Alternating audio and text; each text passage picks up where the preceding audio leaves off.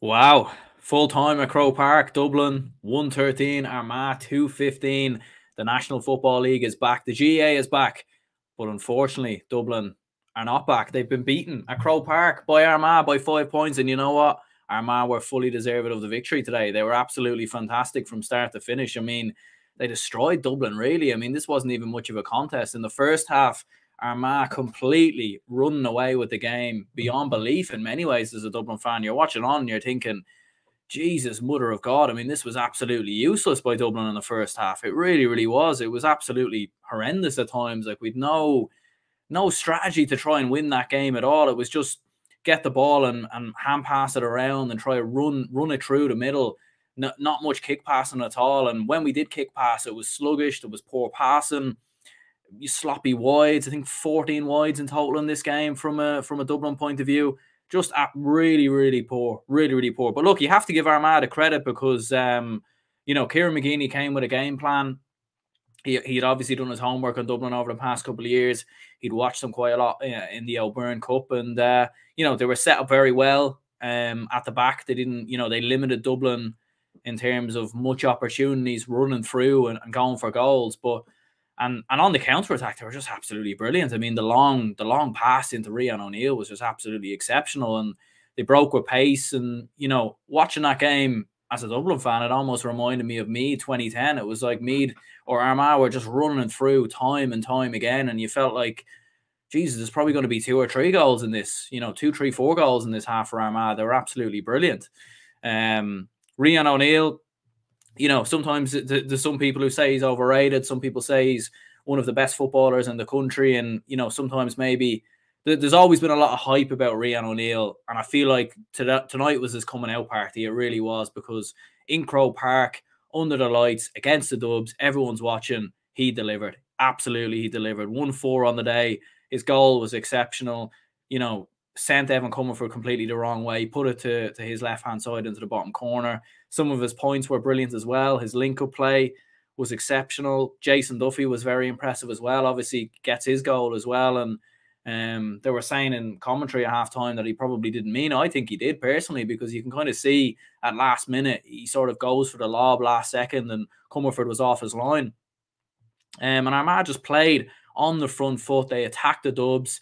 There wasn't much respect shown in this game, and there shouldn't be, because, I think the day of doing a Donegal in 2014 against Dublin, or, sitting back and really trying to, I suppose, beat Dublin through a blanket defence. I think them days are over. I think you need to get at Dublin and, you need to attack them. You need to give them problems. And Armagh did that in the first half. Like, they were set up well defensively, but they broke brilliantly with pace. And they were clinical, absolutely clinical in the first half. I don't remember too many wides. And even in the second half late on as well, they didn't lose their composure, very level-headed. And they stuck to the game plan, and it worked hugely because, Dublin, although they showed more urgency in the second half, they looked a little bit better in the second half. It was still nowhere near good enough from a Dublin point of view. Like, just too many sloppy wides and shooting from ridiculous angles. And, it was actually very reminiscent to extra time against Mayo when Dublin fell behind, where they sort of hit the panic button and sort of stopped doing what they were actually good at.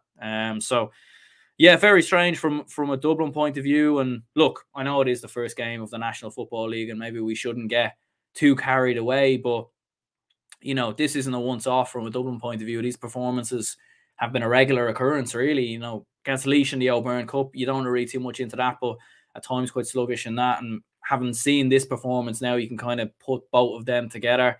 Mayo last year, especially in the second half and in extra time.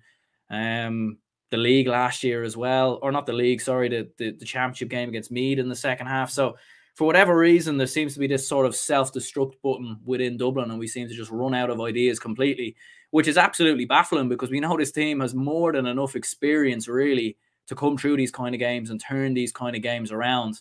I often look back to Mayo 2019. Dublin were, I think, 3-4 points down at halftime, came out in the second half and absolutely blew them away. And that doesn't seem to be, on the case at the minute. Like, yeah, just really poor. Like, you have to give Armagh credit for the way they played in the first half and even in the second half as well. Like, even in midfield, the likes of Mackin and Ben Creeley, Ben Creeley in the first half obviously was exceptional. Conor Mackin as well, very good from that wing back position. Aidan Forker, some brilliant passes at different times in the game. And like Armagh's forward line, like Rory Grugan, 4 points. He's been a player who's been delivering for Armagh for the last couple of years, and he was very impressive. Aidan Nugent as well.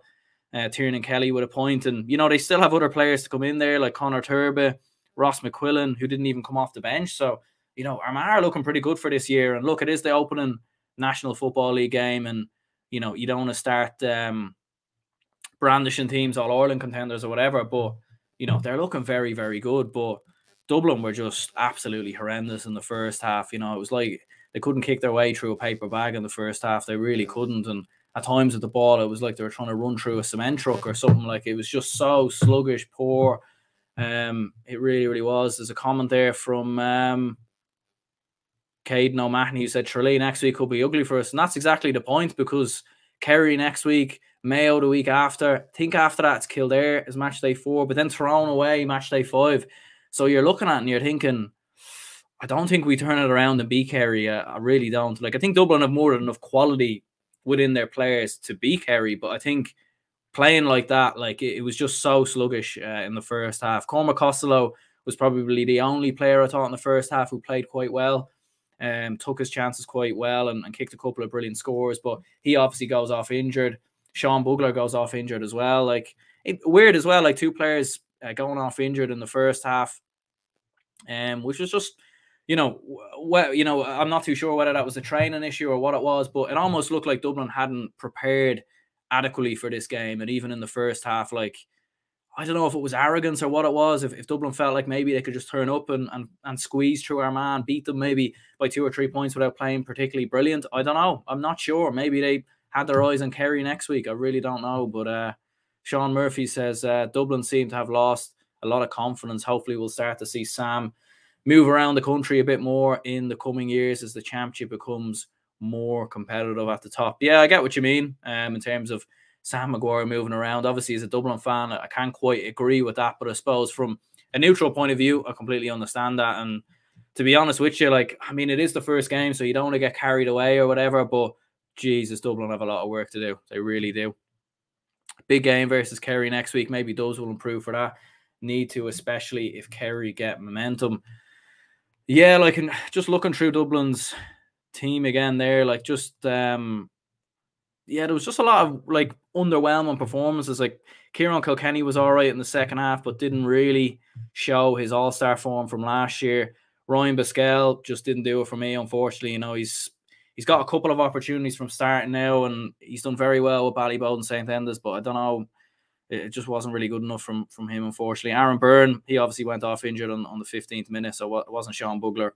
My apologies there. Noel Scully as well. Like, I remember he missed a mark, I think, early in the second half. And look, we know all these players are extremely talented, like Scully, Biskell, you know, Sean Bugler, Kieran Kilkenny. And we know they'll certainly improve and get better. But yeah, in the first half, it just wasn't quite there. And defensively as well, like, yeah, just not good enough, unfortunately. Nowhere near good enough. And you know, is Tom Lahiff a wing back? I don't know if he is. I think he's more of a midfielder. So yeah, you know, weird performances. And looking at the bench as well, like, it was good to see Lorcan O'Dell come on and score 1-1. Like, obviously a young player coming through the ranks at the minute. Dean Rock hit 3 points, but yeah, as a few people have said there, like, yeah, the day definitely belongs to Rian O'Neill, because, as I said at the start of the video, like, you know, this was really his coming out party in many ways. Like, we all know the talent that he is and the player that he is, but, you know, tonight he really did deliver, and he really did stand up, and especially with some of our mass players as well. Some of other players in there like Rory Grugan and Conor Turby, Ross McQuillan potentially to come on as well. You know, I'm telling you, they have a real chance of just being a surprise package. I'm not saying they're going to win Ulster or win an All-Ireland or anything like that, but they have the potential there. They have a lot of very good players who are all at a good age profile as well. Basketball brothers are club players. Shouldn't be starting if we're serious about this here. Yeah, and like, that was probably one of the things for Desi. Like, he's probably trying different things out to see, okay, you know, like, Con O'Callaghan isn't involved today. I don't know if it's an injury or what it is, but, you know, we know what Con gives to the Dublin team. you know, what Costello gives to the Dublin team, you know, what Kilkenny gives to the team. He's probably looking at it and thinking, maybe is there, you know, can we get an extra 10 to 15%? Can we get Pascal into a bit of form? Can you get Aaron Byrne into a bit of form? Can you get some of these lads into a bit of form?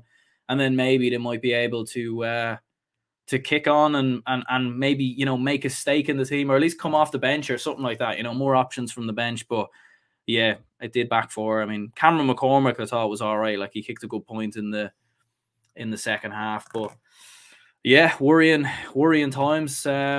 X1 says, can't wait to see what the Armagh team does this year. Yeah, like, if you're an Armagh fan, you're absolutely buzzing with that. You know, I didn't think Armagh would get relegated from Division 1 anyway, but I thought they'd be there or thereabouts.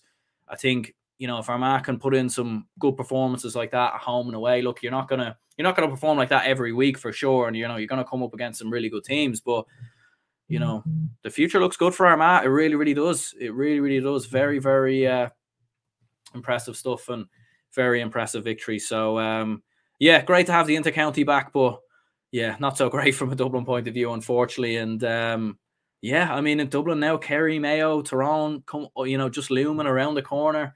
Dublin could find themselves in a relegation battle. They really, really could. So yeah, worrying times there from a Dublin point of view. But look, it is early days, still the first National League game. You don't want to get too carried away, because if Dublin were to turn things around and win an All-Ireland, no one's going to remember this game, obviously. You know, not many people will. Maybe if you were there, you'll remember it. But, you know, if you're an Armagh fan, maybe you'll remember it. But from a Dublin point of view, I don't think you will. So we'll see what happens. But full credit to Armagh, fully deserved of the victory. And yeah, cheers anyone who tuned into the stream. If you could leave a like and subscribe, I would appreciate it. And yeah, someone's saying there, what's your predictions for tomorrow's games? Yeah, I did a podcast there a few days ago where we ran through those in a little bit more detail. So if you want to check that out, you can. But yeah, we'll wrap this up here anyway. Cheers anyone who tuned in. My name's Aaron, and yeah, congratulations to Armagh. Big victory for them, and I'll see you all with some reaction.